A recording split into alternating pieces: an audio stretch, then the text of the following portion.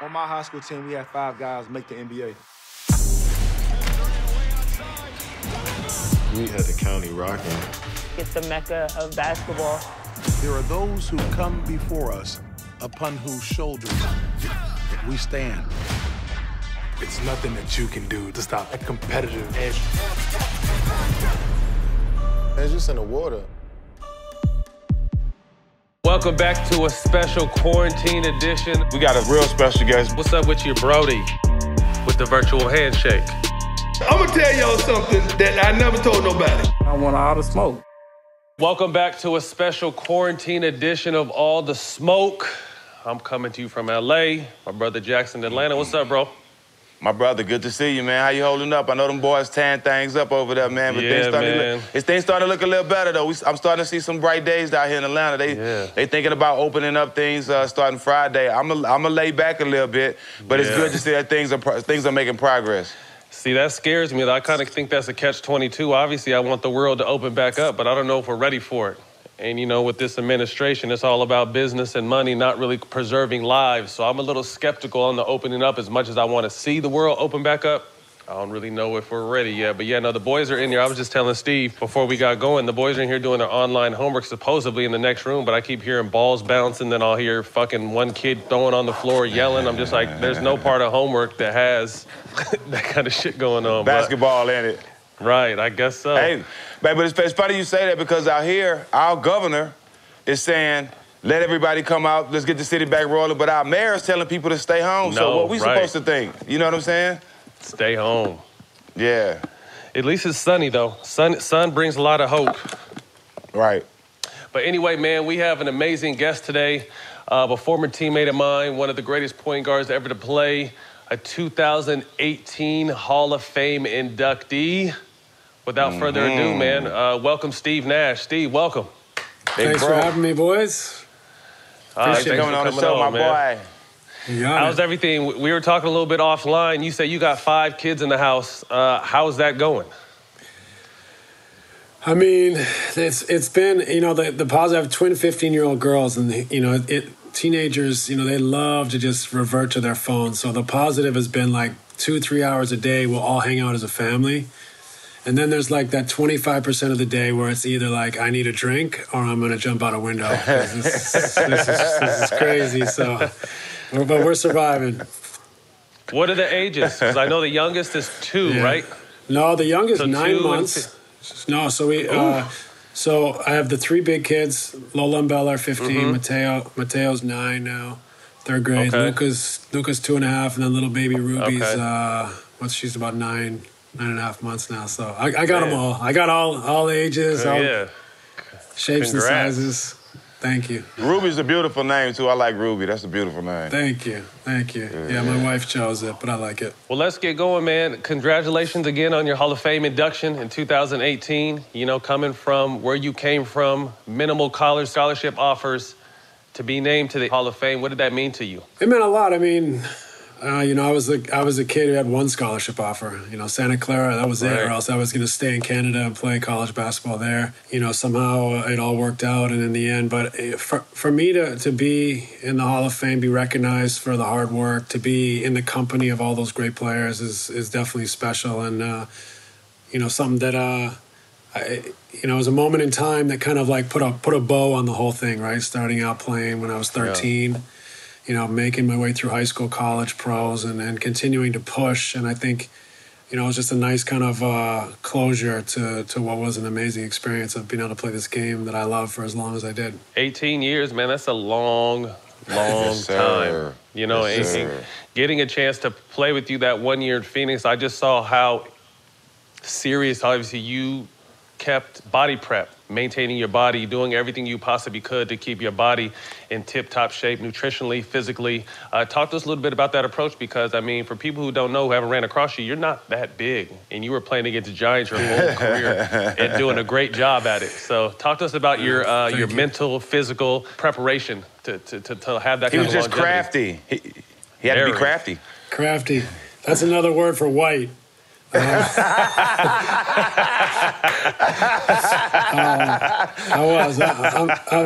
was hella white too, but you know, I think For me, I was obsessed with the game. Fell in love with it as a teenager. Played it obviously all the time. Somehow got that one scholarship offer.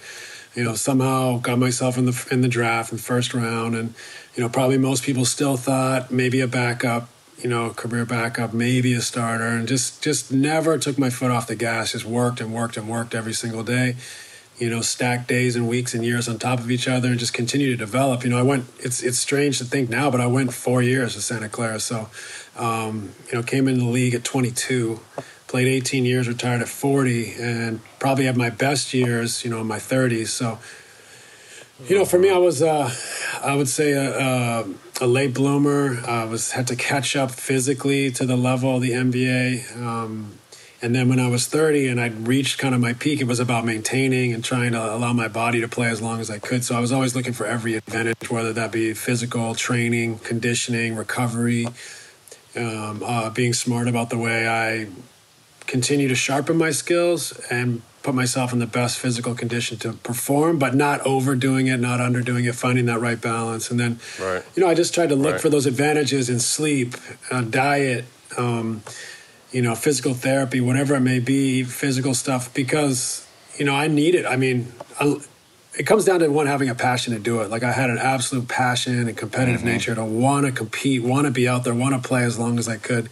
And so when you have that passion, you're willing to make sacrifices. And so I was willing to make sacrifices, willing to learn, looking into all sorts of different ways that I could recover or perform or whatever it may be. So yeah, it started with a passion and then a curiosity and then just continued to dial it in and fortunately was able to play through my 30s. Hey, a lot of people don't know, Steve, that you was my vet for a couple weeks until I got cut. He said a couple weeks. You know what, though? I got drafted by the Suns, man. I got drafted by the Suns. I remember. But you know what? It feels like way more than a couple weeks because weren't we there like all summer?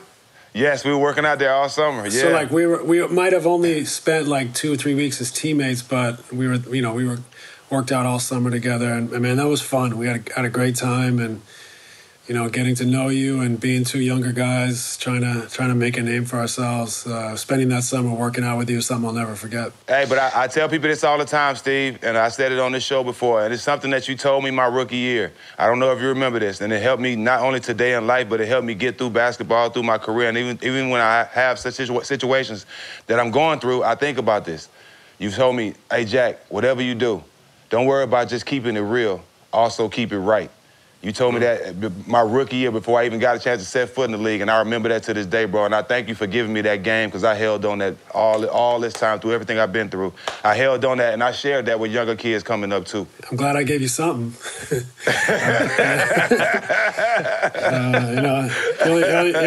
You only lasted 2 weeks, but somehow you came back around and had a hell of a career. That's funny. Man, thanks. Hey, you mentioned Hello White earlier, but I think you got your black card the one time you were up on stage and Nicki Minaj gave you that lap dance at her concert. What was that like?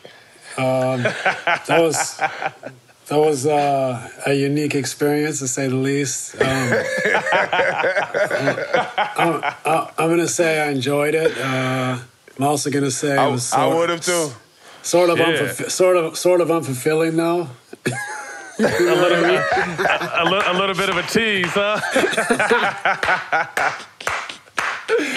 Oh, hell yeah. Oh, that's funny. Hey, also, man, shout out to Legends. We're partners in a sports apparel company. I see you got the nice army green sweatshirt on right now. Shout out Legends. Yes, sir. Go to legends.com for all your merchandise. Yes. Steve is one of the main owners. Talk to us a little bit. What has life after basketball been like? You shared that, you have a house full of kids, but what have you been into personally, passion? I know you're a huge soccer lover. I know you're huge on the content space. Talk to us a little bit about what retirement has been like for you. Yeah, I mean, first and foremost, retirement's hard. And I don't know how you guys dealt with it. It took me 2 years to really be like, okay, I'm good now. But I was lucky because the end of my career was a nightmare, trying to stay healthy, trying to play. When I was here with the Lakers, it was like I trained twice a day for over 2 years, trying to give myself a chance to contribute. Eventually, I realized it wasn't happening and my body just had too many miles on it. But that process, I think, allowed me like a precursor, like to say, this is going to be difficult. Like I could feel where this is going. It's going to be over. And then what? And, you know, those are some real soul searching when you're thinking like, okay, you've put everything you have into this. This is your identity. This is your outlet. You know, the competition, the teammates, all the schedule, you know, that process, you know, even driving downtown every other night and showing off in front of 20,000 people, like those big holes that, you know, basketball will leave behind. And so when I struggled for those last 2 years, I think it allowed me to start to, you know, recognize that this is going to be difficult. And it took me 2 years to really get through the other side where I felt whole. But a lot of that was due to the fact that I wasn't like, you know, it wasn't a terrible 2 years, but it was like I could tell, you know, like I'm transitioning still. I'm still trying to come to grips with this. Like there's something missing, like something's pulling me and I can't fulfill it. And so it took me 2 years. I got through that. But the one thing that I did do was give myself that time, you know, not try to rush.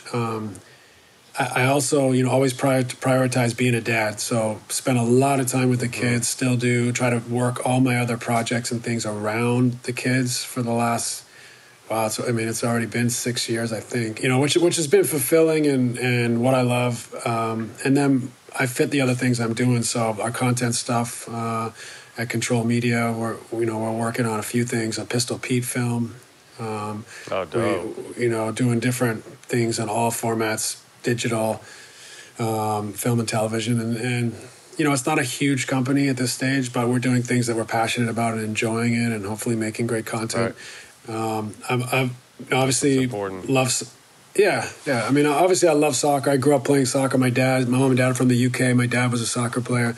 My brother played soccer. So I love the game. So I got involved with Mallorca, a team in Spain, as an owner, and I'm on the board there. So I've been trying to help, you know, just contribute to building that club back up. When we got there, we were in the second division. We actually went down to the third division, came back to the second. Now we're actually in the top flight in La Liga, playing against Barcelona and Real Madrid. So that's been a really rewarding and exciting experience that I put time into. And I consult for the Warriors. So, you know, I have a little bit of basketball, a little bit of soccer, a little bit of content, and a lot of being dad. Is it an actual movie about Pistol? It's going to be a movie about Pistol Pete? Yeah, like an actual movie? An actual dramatic film. So we just signed. Not saying you are, but if anybody can play Pistol Pete, I think you could. We don't want broke back, you know, broken down Pistol. You know, but hopefully, you know, we'll be able to tell a great story about him. You know, I think it's largely a father-son story. You know, I mean, we can go through his career accolades and arc, but, you know, what made him the player and also what made him kind of the tortured soul, I think, was relationship with his father. So following that is, I think, an important thread of the film. But we signed on a writer-director, Brad Furman, who's done The Infiltrator with Bryan Cranston. He's done The Lincoln Lawyer with Matthew McConaughey. So he played college hoops, loves Pistol Pete, so he's in a unique position, I think, to try to hone in on what the story is. And you know, I think as a basketball player, you know, someone like Pete, who was kind of this, you know, he was way ahead of his time, but he was also a tortured individual. You know, we want to leave a legacy for these guys that many of kids, you know, younger than us, you know, they don't know his story. So it'd be great to be able to tell it and familiarize many people, or refamiliarize, you know, the majority of people with his great story. I think you made a great point. You know, we'll get to our next subject, but the history of the game, I think today more than ever, kids don't understand it, don't appreciate it, rarely respect it. And I think this quarantine situation has kind of changed that somewhat, with people being able to go back and see old footage and see old games on NBA TV, and not just in basketball, in all different sports. What are your thoughts on that? Because like I said, you have kids that are on the internet all the time now, and I do too, and it's always, what have you done for me lately type stuff. What are your thoughts on just kind of the lack of understanding with the history of the game from kids today? Yeah, I mean, I think it goes hand in hand with social media, you know, and I get it. And I also get that, like, if they go back and watch anything, like, from our primes, you know, it's not even high def. You know, like, so, barely can see it. Right? Crazy. I mean, when they first, as soon as they see it, they probably, for these kids that have grown up, that everything they've ever seen is like crystal clear. They look at us. Right, and it just looks different. So right away, there's probably a barrier for them. But, I think this is great if they can learn, there is no current generation without the one before, and all the way back to those pioneers who started the game. So, it's important to respect everything that everyone's done in the past. I certainly respect this generation of players and think they're amazing and love watching them play. Big fan of the game right now and all the players. So, I think it's a two-way street, and I definitely respected those that came before me. And I guess what you guys are getting at is that, maybe we had more reverence for those that came before us when we were coming up. And those, even when we were just teenagers, we probably heard about the history of the game, gravitated towards it, wanted to know about it, and had reverence for those players that came before the ones that we were currently watching. Yeah, let's stick to that subject. The Last Dance. It came out yesterday. Everybody watched it. I know everybody was tuned into it. Michael Jordan and the Bulls. You was in the league already at that time. You had to go up against Mike. Give me. Let's talk about that. Give me an experience or two.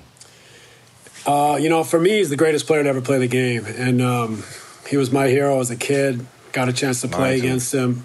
96, 97, I came in the league. That was, around the time that this was. Right. It was, I think the Last Dance was 97, 98. So yeah, my second year in the league.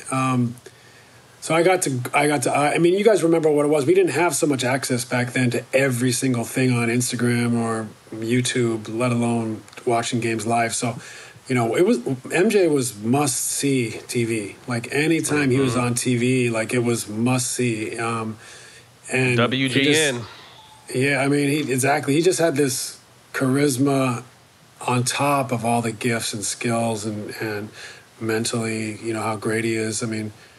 Playing against him, the one thing that I think that he was unlike any other player I've ever played against is that there was a real fear playing against him. Like people, I've never seen like the league be kind of fearful of a player or have that much reverence for a player. No matter who has come since then, that was a different feeling when you're playing Mike, because you just knew, like there was such a seriousness and competitiveness and fire in him, and there was a fear with how that was going to manifest itself potentially on any given night. So he was. Where do you want to start and where do you want to finish with him? He was everything. I think we take, because of social media, stuff for granted. LeBron is one of our heroes now, and he gives constant access. And you see guys from other sports give constant access, but like you were saying, that wasn't the case back then. You know what I mean? Like, there was no behind the scenes. There was no going in the Bulls locker room. You didn't see the Bulls shoot around. You didn't see MJ off the court. And he is our one hero that we didn't really get to see that from. We got, rest in peace, Kobe started showing that post-career. LeBron has been amazing from the jump. But for us as former players, and Mike being someone we idolize, obviously Mike and Pip and the Bulls, someone we idolize, it's special for us because we kind of always wanted to know, like, what was it like behind the scenes? Because we know what it's really like behind the scenes. So what was it like behind the scenes for them? So I think it's amazing. That's a great point. I don't know about you guys, but watching the first two episodes, didn't it just take you back, like, to being a kid almost? Like what it felt like to watch him? It's amazing how the pull he had over us. And you're right, like, we didn't get that access. Like, we didn't get, like you said, all that stuff that current players have just grown up providing. They've grown up with phones and cameras and social media. There was none of that, So, to go and watch it is like putting our generation, back to our teenage or younger years. Being a kid, and getting to see those things that you never got to see.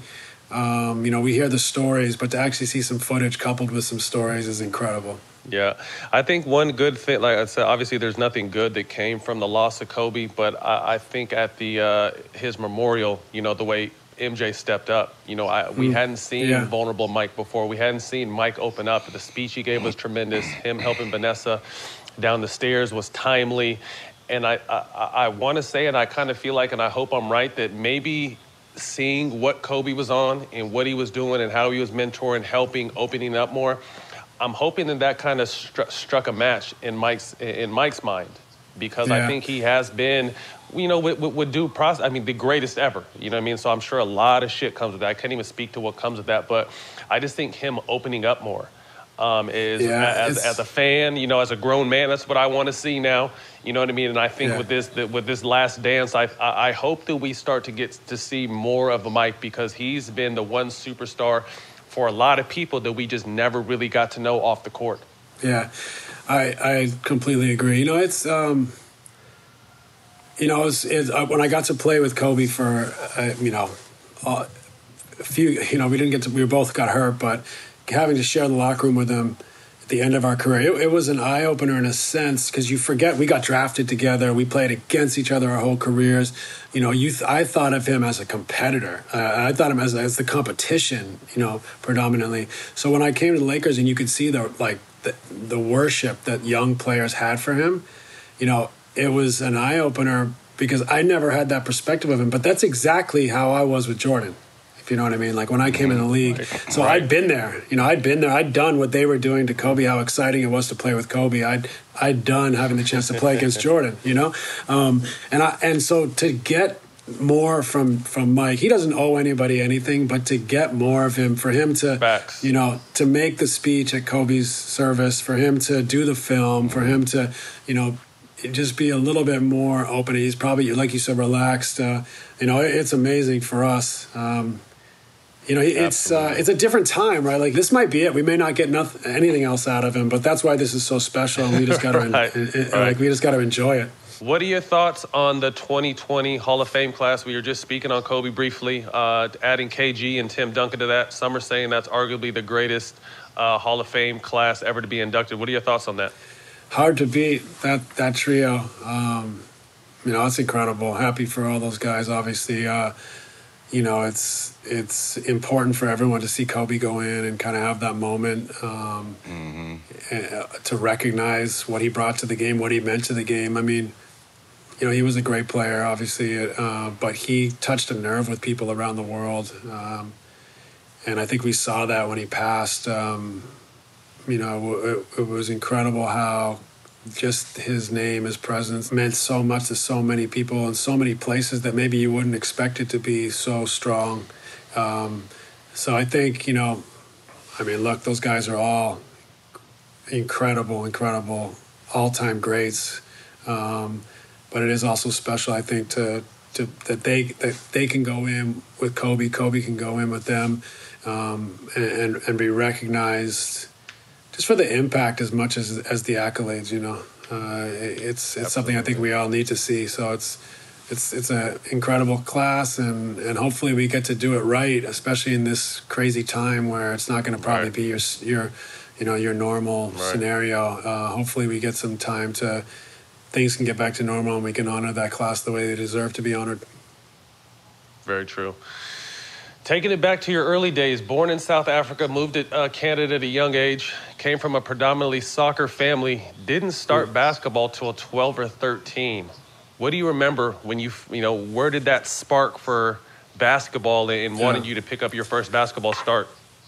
Yeah, I mean, there's two things. Really, one was social. I went to, where I grew up in Canada, junior high was grades 8, 9, 10. High school was grade 11 and 12. So I went to the 8th grade. Had played a little bit of basketball, and all the kind of jocks at my new school all played basketball. They were all basketball players. That was their number one sport. So I quickly wanted to be with guys that were playing. Whatever you're playing, I wanted to be on the playground playing. And so all these guys were playing basketball, and we became, best friends, just got totally obsessed with the game. And it was exactly it was right around the time that the Air Jordan 1s came out, and Mike kind of burst onto the scene and was just like, he was like a whole language unto himself, just watching him, it was just such an elevated performance. And it was right around the time that the Air Jordans came out, and he was doing commercials with Spike Lee. So it was super cool time to get into basketball. I mean, now we have so much media around the game. Back then, a commercial was seeing an incredible commercial with personalities like Mike and Spike, that it was like going to the movie theater almost. Like if you were lucky enough to catch the commercial, like right. you would tape games and you would rewind and watch the commercial 10 times, So that was definitely something that got me excited about the game. But really, it was social. I was still playing soccer and hockey and baseball and all these sports, but. When I saw 8th grade, 13, these guys playing all the time, loving the game, I had friends to play with before school, lunchtime, after school, and I just took it from there and never stopped, and just got more and more sucked in and obsessed with the game, and loved played it a long, long time. Senior year, you put up some numbers, nearly 21 points, 11 assists, 9 rebounds. Who were you stealing rebounds from? Led your team to the championship and was named Player of the Year. What was the competitive nature of high school basketball in Canada back then? Yeah. Well, I think our class was a good year. There were some good teams, good players, guys that could play. Like a lot of guys that could play some level of college basketball, but it was, it wasn't, where I grew up, it wasn't always like the most, as far as the highest level. But there was always good players. There was always a good culture. There was always a lot of interest around high school basketball. It was probably the most popular high school sport by far, because, soccer, hockey, all those sports were played at the club level. So for high school, It was super. It was fun, exciting. The provincial championships up there meant a lot. I was lucky. I had an incredible coach. He played college basketball in Canada. Was really as good a mind for the game as anyone I've ever played for. He was extremely prepared and detailed. So I got a glimpse of what I was going to see from college and pro coaches in high school, in a sense where like little things, little details at both ends of the floor, whether it's individually with your footwork or whether it's collectively with rotations or timing and all those things. So, I got to play for an incredible coach, and I've been fortunate in that respect. I got to play for a lot of great coaches, but that, I think, gave me an education that allowed me to continue to adapt while I was still physically kind of growing into, my best level where I could compete. Because I wasn't like I never was a live wire, but I wasn't like this kid who went right away, oh yeah, I could see him playing in the league. I think people were like, probably too slow, too short, too weak. So I had to get myself up to like an acceptable level in all those categories. But in the meantime, I had a good skill level and I had a good understanding and education of how to play the game, and so that allowed me. I think I needed it all. Like I didn't, I didn't have the fortune to say, well, I'll just out athlete people, jump over people, be faster than people. I had to like shoot it well enough, play make, be smart, be a great teammate, know the game, and somehow I just kept like finding a way to get to the next level, and that all started in high school with my high school coach. You forgot craftiness. Crafty. Blanco. Go ahead, Jack. Hey, you kind of talked about it earlier, but being recruited by one school, going to Santa Clara. Tell me some memories about Santa Clara and being recruited by one school. Yeah, I mean, for me, it was exciting just to have a scholarship offer, That was like my ticket, I wanted to play in the NBA. And I know at the time it probably seemed improbable, but I could kind of see a clear path. I could see that, my skill level could get there. And if I could athletically catch up a little bit, with my work ethic, I knew that I would put the time in. And if I was improving at this rate, in 2 years, 4 years, 6 years, there's no reason why I couldn't kind of rein some of these other players in. And that's kind of the way I went about it. And Santa Clara was, an incredible squad, a great coach again, really tough, which, he was hard on me, especially when I first got there. And I'll say it was the greatest thing that ever happened to me. I mean, he had me thinking about quitting, and that going through that experience, like, made everything after that, it was easy to overcome adversity. And so I thank him. He gave me mental toughness. As you guys know, like, great players in the NBA all have mental toughness, the ability to overcome and to face obstacles and challenges, and that's more than anything. That's what I got at Santa Clara. Now the experience was great too. Great teammates, still friends with all my teammates.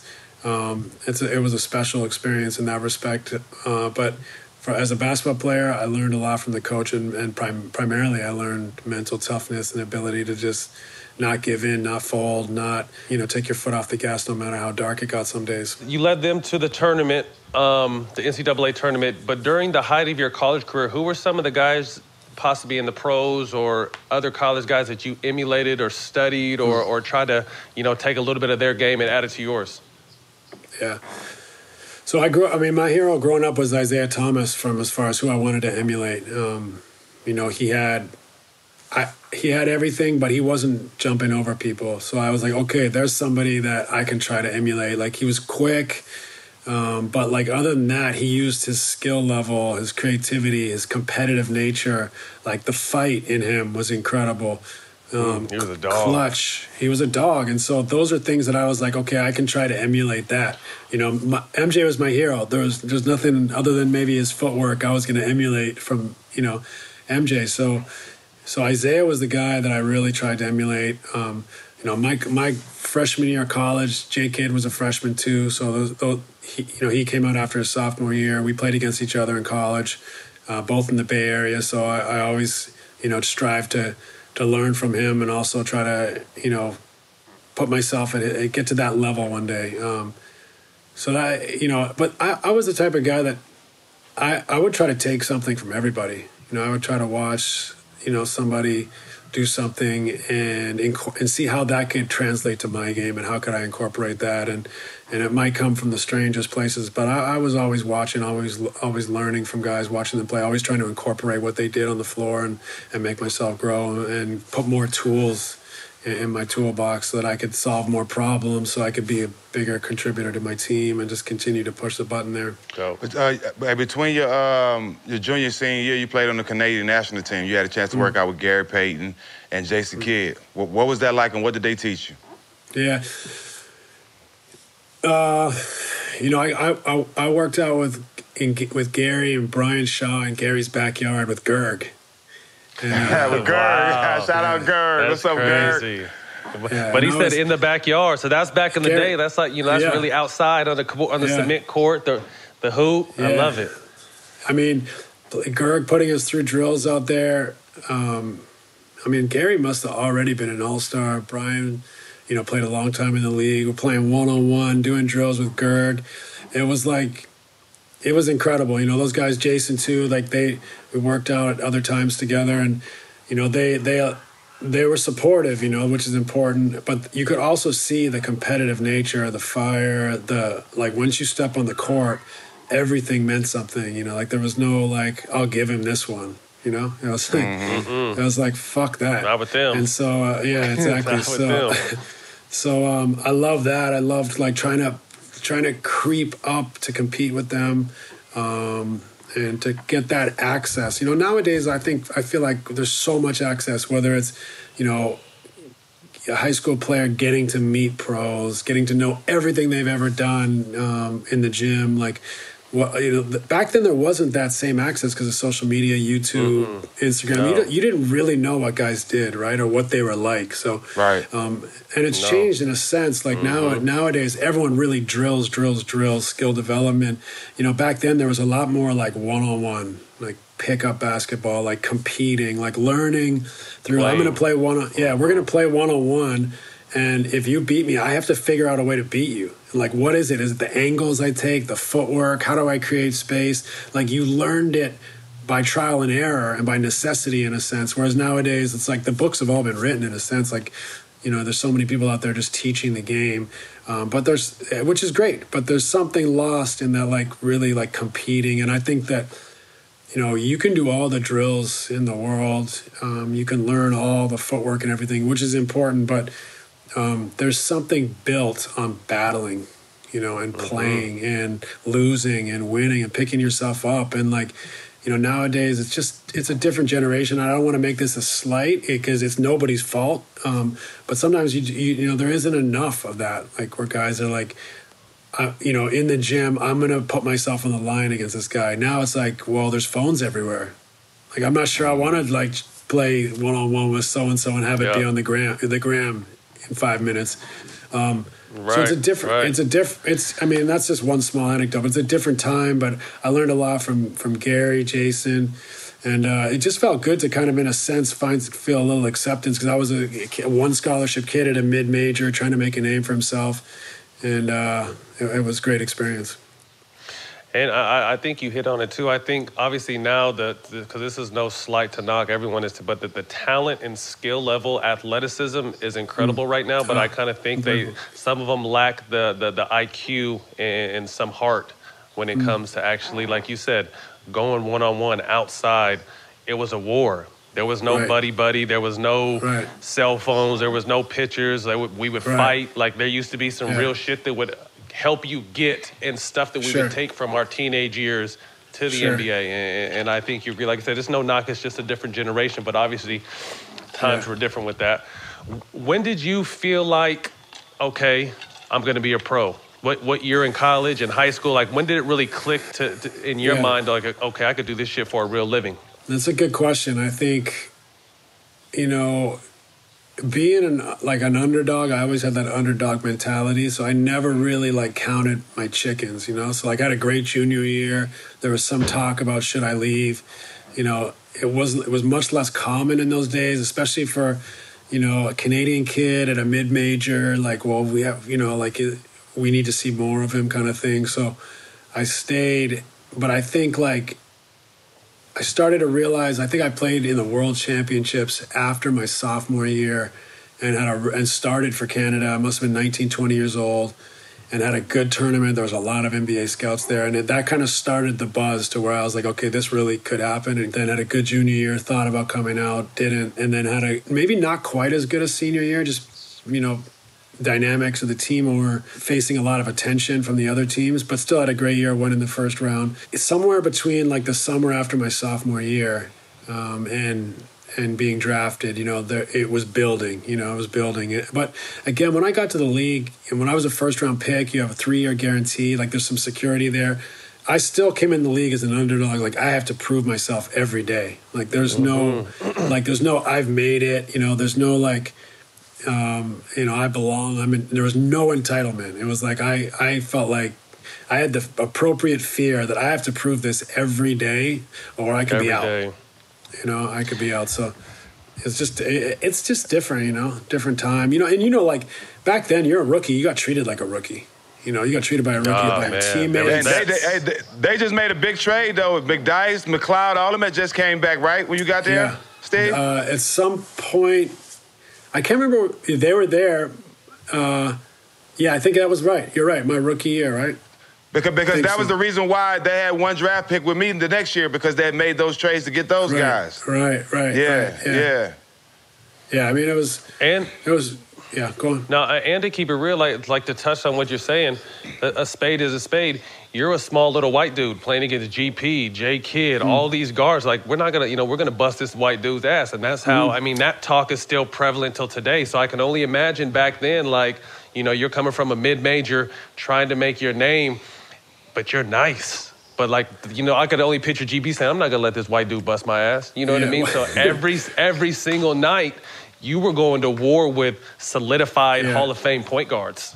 Back then it wasn't so much about social media and all that, but you didn't want your friends back home to know that this little white boy just, turned you over. Busted your ass. Right? So there was a little extra sometimes, but that makes you that makes you tougher, right? It makes you more competitive. Absolutely, that's what I'm saying. It's part of that grind.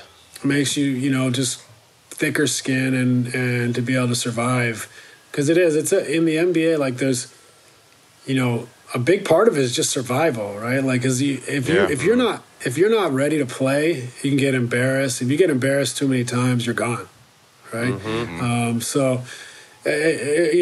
Maybe it is a little different now. The players now, you're right, they're so athletic, but they're a little more specialists. They, in a sense, it's just they grow up differently, and they're amazing. I love it. But it was a different time, and you definitely just had to really earn your stripes with your teammates, the referees around the league. You do today. This is not I love this generation. So this is just giving you a picture of both. But back then it was I remember after every practice, like AC Green was one of my vets, and he'd just like kick every ball all over the gym, the stadium, wherever we were, and be like, "Go get him, Rook," and that type of stuff. So it's just a different era, and I loved it. Though it was great to look back on all those memories, especially now that that's a bygone era. It's crazy, man. We're like, I don't feel old, but like it's a bygone era. No, we had John Morant on last week, and he was talking to us about music, and he called Jay-Z old school, and me and Jack kind of looked at ourselves like, fuck. He is, you know what I mean? Yeah, he is. These kids are 20, 21 years old, like, he's old school, and it's just like, damn, that went by fast, you know? It went by we fast, speak man. to, like, we used to come in, and there used to be a pecking order no matter how good you were because there was vets. You know what I mean? So to be talented, lottery pick, whatever, to crack that lineup, it was different. You know, no matter how good you were, someone on your team or a vet was going to have a problem with you trying to crack that lineup. But it also, like you said, it made us tougher, it made us stronger. And then you had those vets that would put your arm around you and school you. You know what I mean? Keep you from making the same mistakes. And I really don't see that anymore from a standpoint of just the league is so young. So your vet is a couple years older than you now, which is crazy. Yeah, I mean, the way the salary cap is too, you know, like a vet minimum for a guy who's played 12 years over a talented, you know, explosive kid that you want to take a chance on, like financially, like, you know, it's much more manageable with the cap and all that stuff. So the model doesn't really support, you know, vets in that respect anymore. Right. You know, there's very few like Jared Dudleys around anymore. Whereas like there was 2 or 3 on every team when I came in. Every the league, team. You know. Right. You know, the vets. Good the locker model room, kind of. good vets. Yeah. It was the model of the salary cap and all that stuff supported that, and now it doesn't. It's not for better or for worse. You know, I think it's a shame that we don't have room for both, but.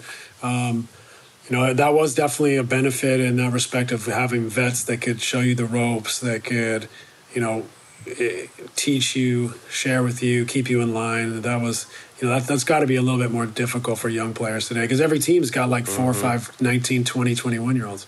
The 96 draft, legendary. Allen Iverson went 1, Camby went 2, Sharif Abdul-Rahim 3, Marbury 4, Ray Allen 5, Antoine Walker 6, Kerry Kittles 8, Kobe 13, Peja Stojakovic 14, Uland 15. What do you remember about that draft? And God, I mean, how talented that class was. I mean, it was one of the best times of my life, you know, actually getting drafted and kind of like I talked about the Hall of Fame, putting a bow on it.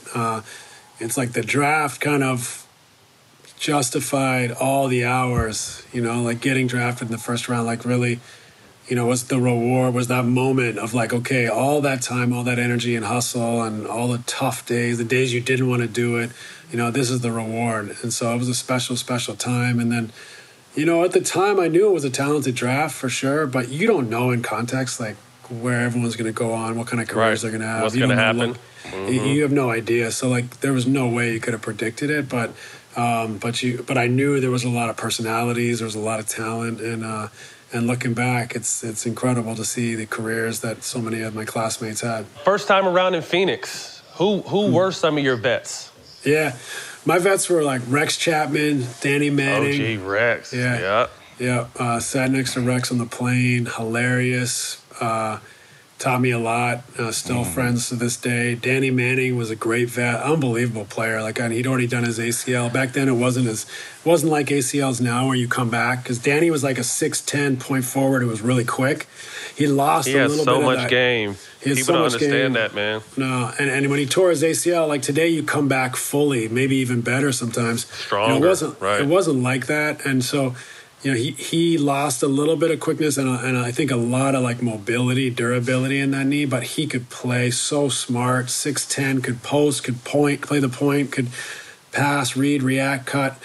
You know, so I learned a lot from those vets. Kevin Johnson, Hot Rod. You know, Hot Rod Williams, rest in peace. Wayman Tisdale, rest in peace. You know, guys that were just, you know, good pros, supportive, taught me a lot. And so, you know, it was... I was fortunate, you know. I came in behind Kevin. We traded for Jason Kidd, so I had Jason and Kevin. So I also got to play behind 2 great point guards, and I learned a tremendous amount from those guys. Donnie Nelson was in the office in Phoenix. He moves to Dallas, and they trade for you the 97-98 season. What was that like going over there and with the young Dirk and Mark Cuban as an owner? Yeah, I mean, at first I didn't want to, go. I love Phoenix. Jack will tell you it's great down there. Man, Phoenix is beautiful. Yeah, it was a great city. The organization, Jerry was unbelievable.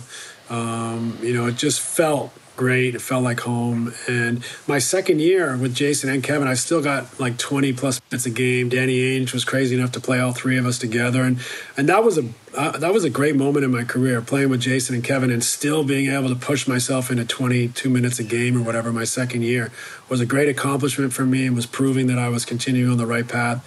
So then for it to be kind of over in a respect after that season was disappointing, but Dallas was one of the worst teams in the league. I got traded there on draft day when Dirk got drafted by the Mavs, and we played in the old Reunion Arena, and it wasn't in the same place that Phoenix was at the time. So it was in a sense it was like a step down. And then we had the lockout that year. I remember I was playing a pickup game like a week before training camp, and I got knocked out of the air going to the basket and landed on my back, and I struggled the whole year. And that's when I realized I had back problems that season, that I were congenital and had a long time, but that's when that they presented themselves and became a problem.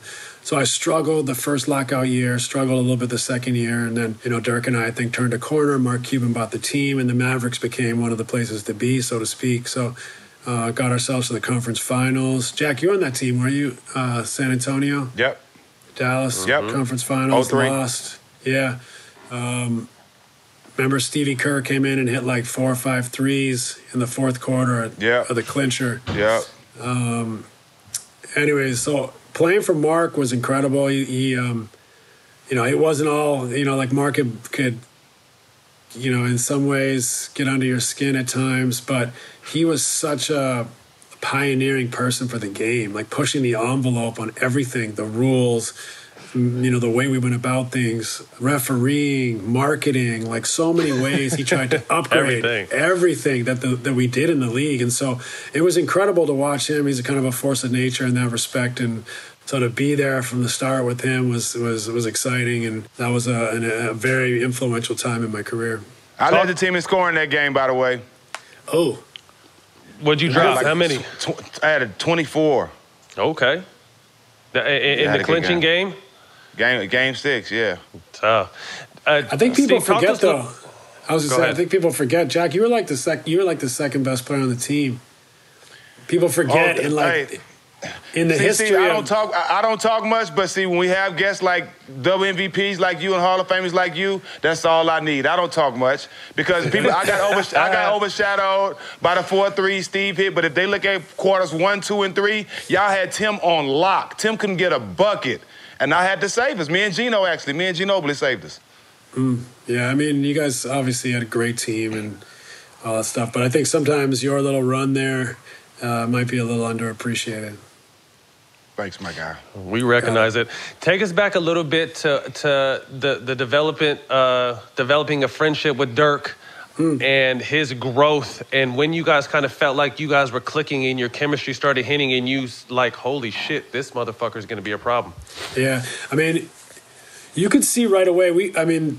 First of all, he said you could see right away. Well, yeah, I mean, you could see the kid was talented. I mean, just the way the ball left his hand and the way it fell through the hoop, right? Like, here's a 7-foot guy who shoots the ball way up in the air and it comes down. It comes down it comes down like not a swish, like a swish on the bottom of the net. You know what I mean? Like it barely touches the net. You're like there's some. I don't know. There's something going on here with this kid, and people. I think, especially like nowadays in social media, you see Dirk as like this guy with his ankles basically locked, can't move, but he was super mobile. Back Dirk in the day, was a killer. He wasn't explosive, but he was mobile. At 7 feet, he could really move, put the ball down on the floor, spin, run the court, catch and make plays off the dribble. So you could see he had all these things, athleticism in that way. When we came in, though, I mean, we were one of the worst teams in the league. Dirk was really going through a lot of culture shock. Like he was playing second division in Germany, or maybe they just got to the first division, which back then especially was a far cry from the league. He's 19 years old. He was a mama's boy, and here we are in Dallas. I'm struggling, he's struggling. And so the good news was that we came in at the same day together. He wasn't even going to come and play that lockout year. We convinced him to come back and play. So we kind of, in a sense, had each other to lean on, to push each other, to play one-on-one, horse, to go back to the gym at night, to keep fighting, keep pushing each other while we struggled, while people were down on us. There was a time people probably thought both of us were going to be out of the league in those first 2 years. But we kept working. I went through some injury stuff, and he went through kind of that adaptation to living abroad and playing in the league. But I think having each other was huge because we pushed each other. We, continued to encourage each other, could see there was a path for us if we continued to work at it. And so, we stuck with it. And we went from one of the worst teams in the league and barely contributing to the conference finals and playing in all-star games. And that was a very influential time in my career. 2002, you guys beat Minnesota in 3 games and then end up falling to Sacramento. I mean, KG is one of my favorite players to play against. The passion, energy, nonstop talking, couldn't shut up. But I love that. I love the personality and more than anything, I really respect because I know what he put in. I know how much time and effort and how professional he was. He worked really hard. He was incredibly professional, great teammate. So he did it the right way, and so it was always a pleasure to play against him and during my career. And then to play against that Sacramento team, those Rick Adelman teams, good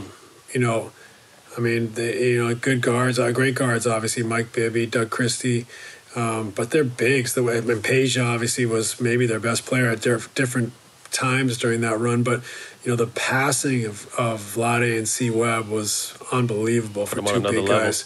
And it allowed them to play the game in a way that was so rare and so difficult to defend. Because that ball just moved, and guys would, they'd space the floor and make you pay with back cuts or threes, and it was beautiful. And that year we lost to them in the playoffs. I really felt like Doug Christie and Adelman had a big impact. Whenever we were doing our 2-man game on one elbow or on one wing, they'd bring Christie over to the middle of the paint. He would actually come all the way to the strong side block. It wasn't no 3 seconds then, right? It wasn't no 3 seconds then. You had to, but you had to either come or stay. And so he would come all the way instead of the block. Come all the way over. And so you'd have to throw it to the corner, and they would either rotate, stunt, and get back. But inevitably the ball was gone. I was out of my hands. So it was either play 2-on-3 versus Doug Christie as the third man, or throw it to the weak side. And I remember that really hurt us in that series. But those teams were fun to watch, fun to play against. Sacramento was an incredible place to play. Building felt like it was falling down, but the energy in there was incredible. 2003, 60-win season. Beat Portland in 7, beat Sacramento in 7. And then this is where, my bad, I misspoke earlier. You ran into the Spurs in the Western Conference Finals, where my co-host had a big Game 6. Talk to us about, because that was your last run in Dallas. Yeah. Talk to us about that. Yeah, actually, that was I didn't know that. That was my second last year in Dallas. Second last year. Yeah. My bad. We got to the conference finals. I think they beat us 4-2. And actually, we won a game without Dirk. Dirk, twisted his knee or something. He was hurt. Exactly. And he missed 2 games. One of them we won, I think, to make it 3-2. In San Antonio. Yeah, we beat them at their place without Dirk to bring it back to 2-3. Then we went to Dallas, and that was the Steve Kerr game where he hit those 4 threes in the fourth quarter. But Jack had a big game. Yep. That was a tough team, and I don't know that we were ready, but it made us our franchise try to take steps to get over the hump. And so we signed Antoine Walker and Antoine Jameson that summer. And it was ballsy. They tried something, but really you got both Antoines and Dirk playing the same position. Right. They're all kind of like mobile fours. Mm-hmm. And so it just didn't work. It was difficult. And that was, I think that I was always a pass first guy, and so I tried to make this thing work. So at first part of the season, half of the season, my numbers were really down. But the second half of the season, I think I shot over 50% and played well. But I think it was like a sign to Mark Cuban that like maybe he thought like I was coming to the end because I didn't quite have the full year that I'd had prior. So that summer, he really didn't make a big effort to keep me. I think he thought he didn't want to overpay. I think he'd overpaid a few guys, didn't want to overpay an aging point guard, and that's how I ended up in Phoenix. Really, was that he wasn't. I don't think he was confident in my future at that point. Talk to us a little bit about that second time around because you guys had a fucking squad. Amari, Sean Marion, Joe Johnson, Q Rich. That small ball was so fun to watch and play against. The incident in 2007, too. Talk about that. Yeah. Yeah. I mean, look, it was obviously a fun team. Team I think that kind of took the league by storm. We were. Absolutely. I think the year before we're one of the, maybe won 26 games. So coming into that year, training camp, people thought, like, this isn't a playoff team. This is a team that, might win 30-something games. So we came out of the gates, I think, like 31-5. Basically, just running people out of the building.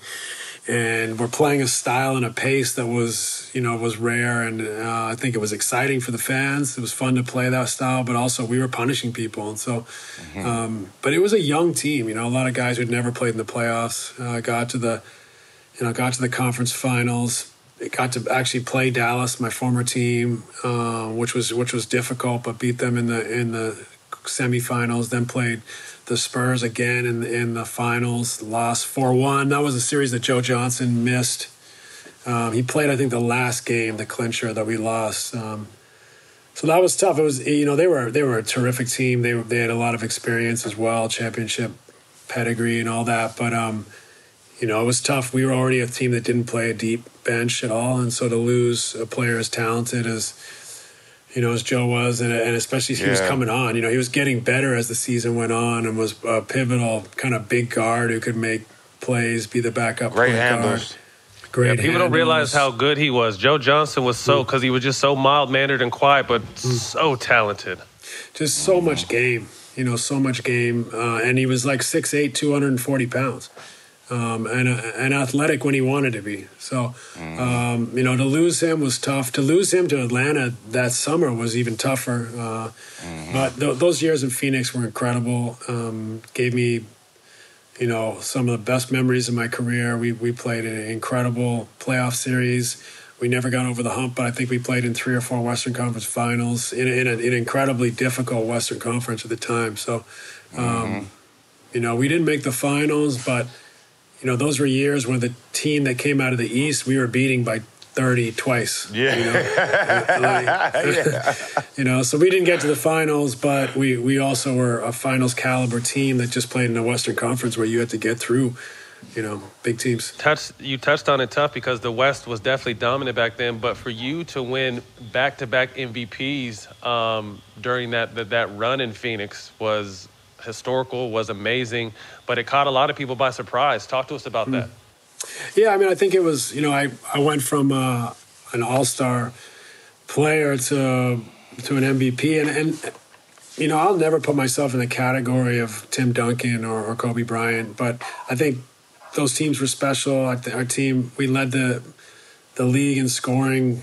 Well, I think every year I was there, and so I think there was a and I think also we forget in time. I don't know that I have to defend myself, but it's like I forget in time that, although like I averaged, somewhere between 15 and 18 points in those years, I would close games and score in the fourth quarter a lot more and when it was needed. But I still came from the school of being a pass-first point guard. So I was never like, I got to go out and get 25. No, I was always like, I want our team to flourish. I want guys to feel good and get easy buckets, and I'll step up when I have to. And so those were special years where I think I took a jump as a player and became more of a threat in every way, but I also got to play with a team that fit really well. Maybe needed someone to create for them, and then they could finish. and they could finish with the best of them. So it was a perfect fit in a lot of ways. It highlighted my game, highlighted their game, and I think collectively we were very difficult to control. Talk to me a little bit about playing with Amari Stoudemire, who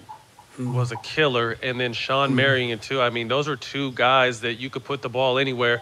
They'd go get, rebound, play defense, played hard. What was it like playing with both those guys?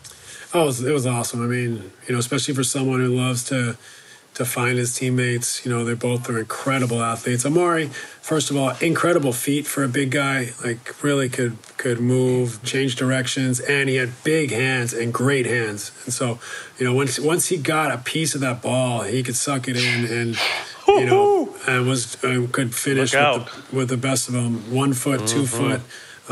He was incredible as a pick and roll partner of transition. Sean was an incredible athlete. Like, his quickness, speed from end to end, his quickness, ability to guard multiple positions. His second jump was almost as good as his first. So he could do so many things athletically that were so incredible.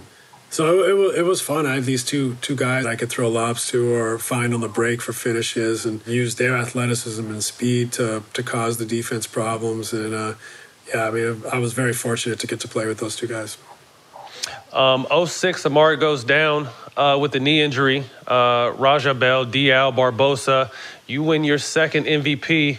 You're on the cover of Slam magazine, and the headline is Nash better than Stockton, Kidd. What were your thoughts like that? Because things were coming at you so fast. Like I said, you were a proven all-star. You're jumping into this MVP caliber, which, only Hall of Famers basically, get a chance to do. What was all that success like, and how did you take it, and how did you handle it? I always felt like an underdog, so I always lost myself in you got to work. Like, if you have a big game or you had a big season, you're MVP. I never was like, I made it. I was always like, I need to do more. I need to do it again. I need to continue to improving. So I never really took in the accolades like that. I always moved right back to my work, right back to my process, and just tried to stay focused on what that is. One, it helps you handle the pressure and expectations, but two, it keeps you sharp, keeps you growing, keeps you getting better. It simplifies everything. If you just know, this is my process, I stick to the way I prepare and perform and recover, then you're thinking about what matters and not letting the rest of the stuff get in your head. So, yeah, I'd always just reverted back to my work. Yeah, I had a great chemistry. Talk about how tough was it losing Amari? Yeah, I mean, that second year, Amari didn't play. We still made the conference finals. But, Boris Diaw was phenomenal playing the 5, the 4, as a playmaker. Triple-doubles left and right, Hey, Steve, I don't mean to cut you off, Steve, but I told somebody this, and they asked me who was the most talented player I've ever played with in my NBA career. And I told them Boris Diaw. I don't know why people don't believe me. Yeah, an incredible basketball player, incredible feel for the game, passer, could use that body to, to punish smaller guards when he got the switches, and was quick enough and clever enough with the ball, even though he only goes right, to roast to roast big guys from the perimeter, and just he was, he had the vision, high level vision to pass and make plays. Yes. So when I had the pick and roll with Amari, I'd find Amari for finishes. When I had pick and roll with Boris, if I draw 2 defenders and threw it to him, now he's playing 2-on-2, 3-on-2, and he's the point guard getting in the teeth of the defense, and he was incredible in that position. So that was great. I mean, playing with all those guys, though, Sean, Amari, Boris, it felt great chemistry. And then on top of the chemistry on the court, we always had fun. We had great teams. We had great teams that would go out together, go eat together, go to the movies together, spend time together. So there was always a little more on it. There was always a little more feeling in the dressing room. And I think that was something that made our team special as well. 2007, Amari's back. You guys win 61 games. He plays the whole season. Second round against the Spurs, just getting heated. 2-2, if I'm not mistaken. Yeah. And Ori takes one of the most blatant cheap shots. And this is coming from, I didn't really take cheap shots. I just made hard fouls. But he takes a blatant cheap shot that kind of changed the whole outlook. And of the series, and it was through suspensions and guys stepping on the court. Talk to us about that time because, I mean, obviously the Spurs went on to win. They beat Utah and then swept Cleveland. You know what I mean? I thought you guys had a great chance to win a championship that year with a hell of a team, the style of play. Mari was healthy. Talk to us about that second round matchup. Yeah, man. I mean, it's painful to think about. You know, like it is. I mean, I love life, and I'm like, life moves on, and I have a great life. But like, you know, we had a great opportunity there. I think with that game, we tied the series 2-2 at their place, going home to regain home court, and it was right at the end of the game. You know. And then Amari and Boris get suspended, and obviously we play incredibly small, leading all of Game 5 into the last minute, and they overtake us. You know, what could have been. But for whatever, you know, reason that things happen, I always look at it like I could have made another play or two to get over the hump and didn't. But definitely there was some luck involved, as there always is, and we didn't get the breaks. But it's a you know, a team that always found a way to put themselves in a position to win, and so maximum respect, and they got us again, unfortunately. Just a little context for those who don't know. So it's Game 4. You guys end up winning that game, right? So we win Game 4 in San Antonio. I actually watched it recently. I never watched anything, but Bill Simmons does that Book About Basketball podcast, and he asked me to watch that game and talk about it. So I watched it on my phone, like right away, like anxiety levels through the roof, just going back like 13 years. Right. And it was alarming to watch. You know, it was alarming to watch because we're supposed to be this fast-paced team that you know, push the tempo. And the reality is we played right into the Spurs' hands. That Game 4 in San Antonio, I think we either took or made 5 threes. You know, we won in San Antonio 101 like 97 or 103-99. You know, I mean, we should have played so much faster. You know, the way they played, how big and how dominant Timmy was. They always had another center alongside him, and you know, so to be in that position was incredible, considering I don't think we played a style. It's contrary to kind of like how we remember it, that really, you know, represented our best opportunity to win. But, you know, hats off to the Spurs, always. Yeah. But it just shows, like I said, you won their way, and that's a sign of a team that can win a championship, you know, especially considering that was the Spurs, you know. So you get fouled, Amari and Boris step on the court, that NBA rule step on the court, which eliminates them from Game 5, and you know, the rest is NBA history. So that's it's brutal. I mean, they were reacting in shock. You know, they didn't chase anyone down. They jumped, and then there's 5 or 6 assistant coaches all on the sideline. You have to go on the court to see around them. You know what I mean? Like, you know what I'm saying? Like it was right down the sideline, so they couldn't look. They took a step out to see if I was okay, and you know, it definitely wasn't the spirit of the law. It was like a technicality in a sense. So it was unfortunate. Bullshit. We didn't get to play the series out. Absolutely. Any truth to the rumor that you had spoken to KG that summer about coming to Phoenix? Yeah, there was a time ownership asked me to call him and recruit him. Would have been an incredible player to play with, but we didn't have a full cap slot that other teams did. So in a sense, and Kevin tells this story too, that I told him, I'm kind of embarrassed to call you because you'd have to take a pay cut to come here, but we'd love to have you. So we did have that conversation. He respected my honesty. The reality is we just, you know, he would have had to take a much lower salary. So it was never really close to happening, I don't think. We tried to get him too around that time. That was 07. We was trying to get him around that time too. Yeah, the Warriors. He said it was Phoenix. He said, who was it? Phoenix, us. He wanted to play with Kobe too, and it ended up being Boston. Yeah, I mean, that was a perfect situation, the way they kind of engineered that whole team. And I mean, it's almost crazy that they only won once. Right. Yeah, crazy, as good as they were. 2010, y'all finally beat the Spurs. You meet the Lakers. You play against Kobe in Game 6, and Kobe go crazy. Talk about that. He was unbelievable in that game. You know, it was. I don't know that he had a great series until that game, but I remember they won 2 games in LA. Thought we got a terrible whistle. We came back to Phoenix and won easily. Then we come back to LA 2-2, and that's the game we came flying back, tied the game with like a couple seconds left, had all the momentum, and then Kobe missed a game winner, air ball, and Ron Artest ran in and caught the ball like around his waist and flipped it up off the glass. Yeah. Wins the game. And, you know, like, oh, man, that was like another slap in the face for me. Just thinking, that was game like, 5, right? Game 5. Just thinking, like, you know, we get Kobe Bryant to miss the basket completely.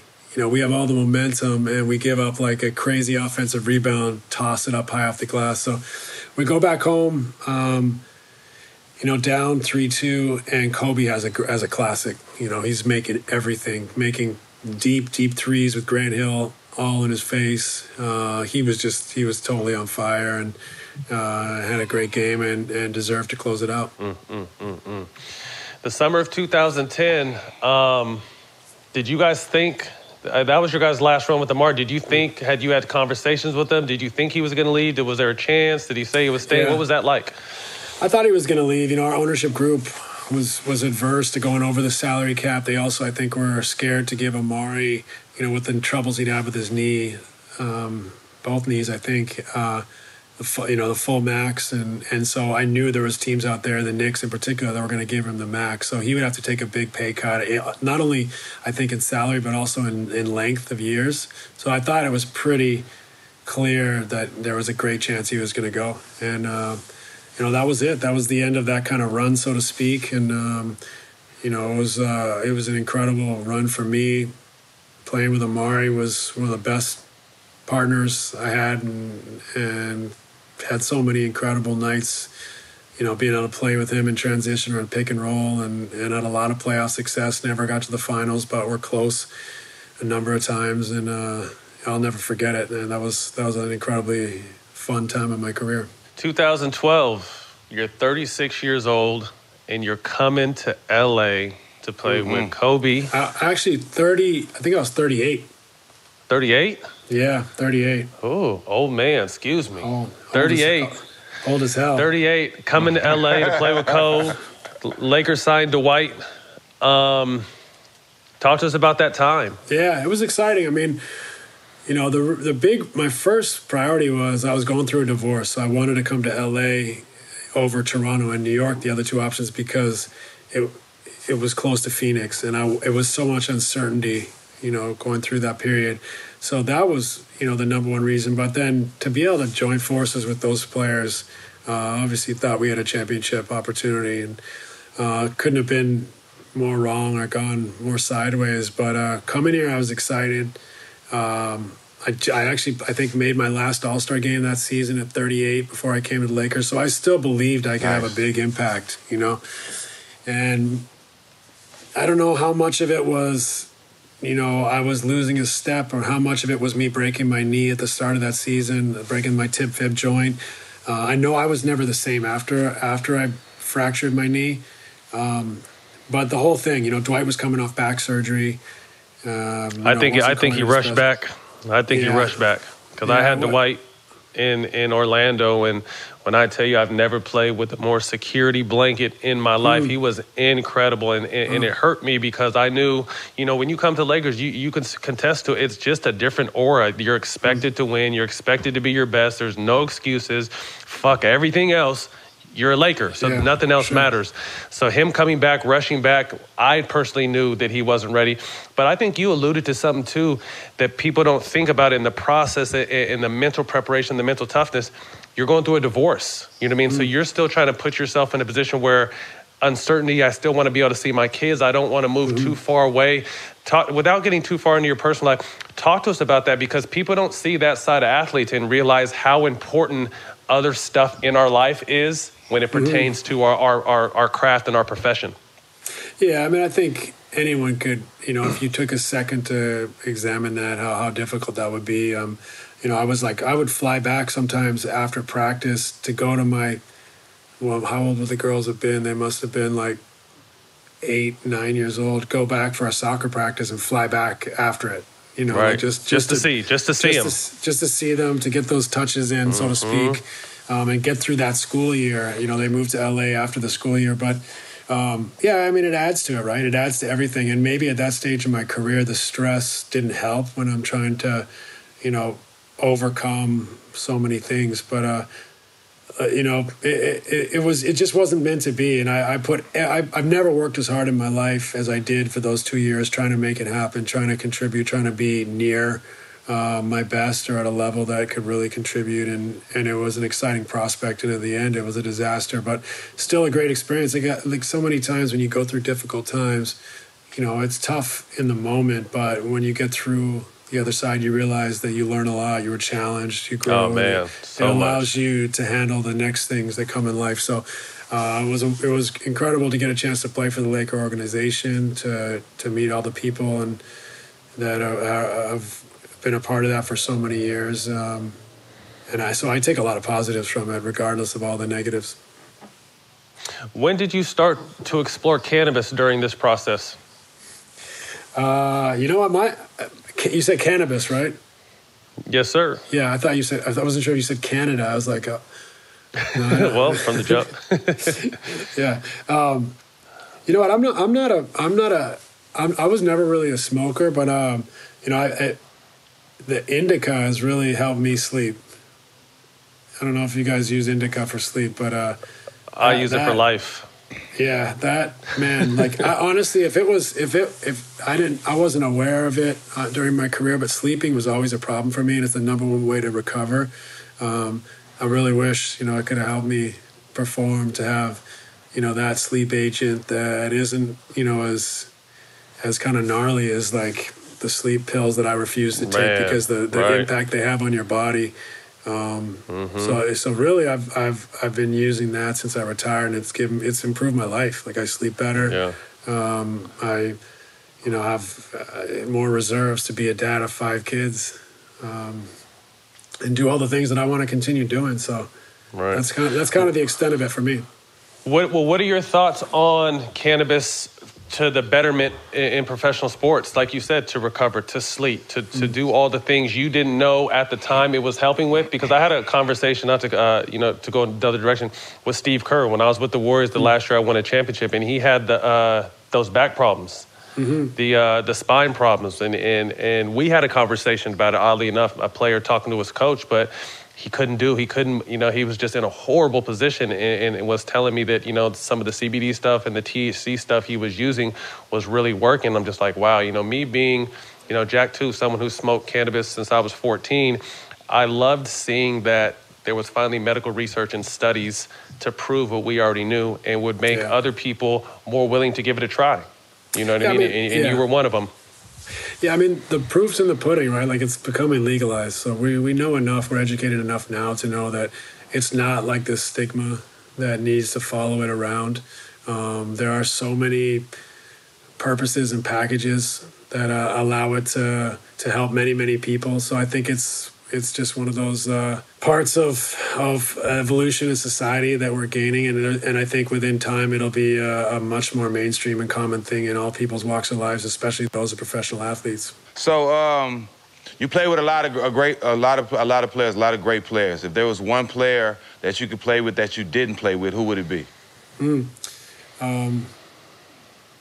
I mean, it's interesting because like Jordan was my hero, so you'd love to say I could play with Jordan, but also, the other players of our era that I competed against, I don't really feel like necessarily like I wanted to play with them, because I always felt like we were competing against them.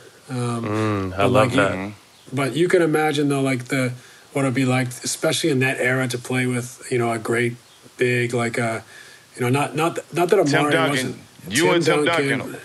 Tim Duncan, KG. Kevin Garnett, those guys. Amari was more like of this mobile, like big forward, and he was incredible in the pick and roll. Those guys were more of those, like, they owned the game under the basket at both ends, and so those guys would be incredible, especially in that era, where like a rim protector was just like so invaluable, so important.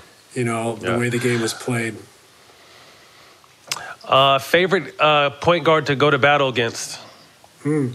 Had some great battles with J. Kidd. That's kind of my era. He was somebody that I think I really admired his, the way he played the game and how special a player he was. So he was one of my favorites. Dope. Let me ask you this: music. What you listening to? What you got on repeat right now? You know, it's so funny. Like with 5 kids, like it's like I'm like, when do I listen to music anymore? Unfortunately, Yeah. so you know, you end up listening. My daughters love Harry Styles. Like that was the last concert I went to with my. Yeah. You know what I mean? It's like With the girls. It's crazy. So I still try to like, you know, music still moves you, and it's always cool to hear good music. But it's like crazy how in having 2 little babies the last 3 years, how like music is just fallen out the window. I just like, you know, there's nothing new. It's kind of sad. Hopefully, I'll get back to it one day. You've been name dropped by a lot of artists. I know.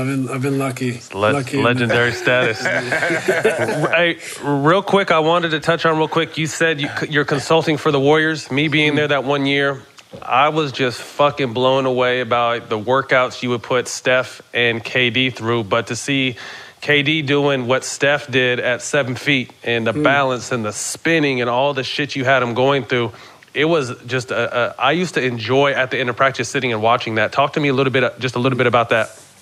Yeah, I mean, I think like when I don't know, coach, teach, whatever you want to call it, guys, you know, I always try to start first with movement, like being on balance, moving correctly, because I think like if you're moving well and you're moving in the right way, and you have the mobility, stability, and the dynamic movements that, and if you get as close to your potential in those areas, your skill can take off and your skill can take over. Mm-hmm. You know, if you start cutting corners on the way you move, you know, you negate, I think, your skill and your ability to make plays at your potential. So Kevin is just, you know, like most of the greats, they move really, really well, and he's just a freak in that he's 6'10", 6'11", whatever he is, and skilled and explosive and can control those long levers. I mean, I don't limbs. know. Yeah, have we ever seen someone that's like that explosive and that controlled, but at that length and accuracy? So, you know, he's special, obviously, and it was fun to work with him. Like I said, what would blow me away was you're not teaching guard movement, but you're teaching balance and all that kind of stuff. So you see Steph at 6'3" doing it, and then you see KD right next to him at 7 foot.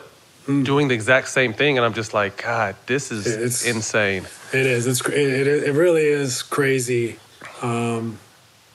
He's, you know, let's hope we get the best KD back after this, because he really is a beautiful basketball player and moves so well for someone with such long levers.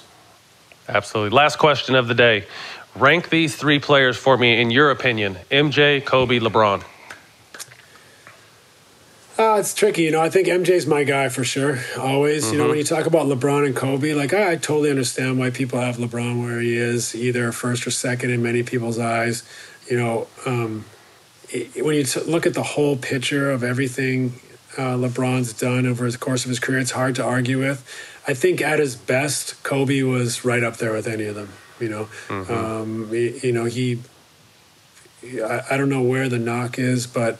You know, he when he was flying and playing at his best, you know, he was as good as we've ever seen. So, I don't know. I think you probably have me saying Jordan, LeBron, Kobe on the total picture, but I mean, how do you go wrong? At their best, they're all three of them. At their best, all 3 of them have played the game at a level higher than you know, anyone else in the world. Right? Right. Back. Yeah. Cool. Hey, man, that's a wrap. Steve, thank you. We appreciate your time. Thanks, big bro. All the smoke. You can catch us on Showtime Basketball YouTube and all platforms streaming podcasts. All of them.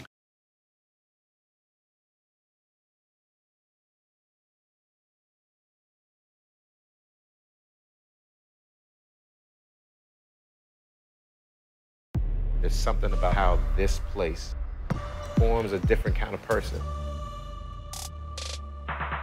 On my high school team, we had 5 guys make the NBA. Kevin Durant way outside. Delivers. We had the county rocking. You mentioned Prince George's County. People know what it's about. It's the mecca of basketball. There are those who come before us, upon whose shoulders we stand. Being from this area, you have to have tough skin. The gym became his sanctuary. PG County guy, provide buckets for America.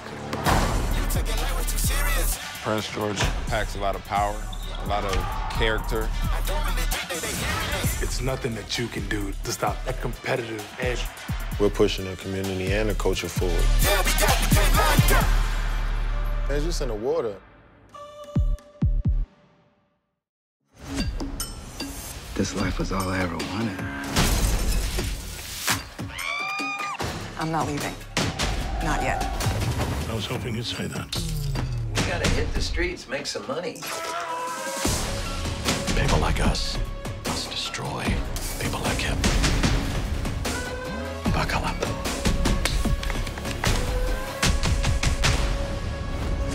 Get Showtime free at SHOWTIME.com.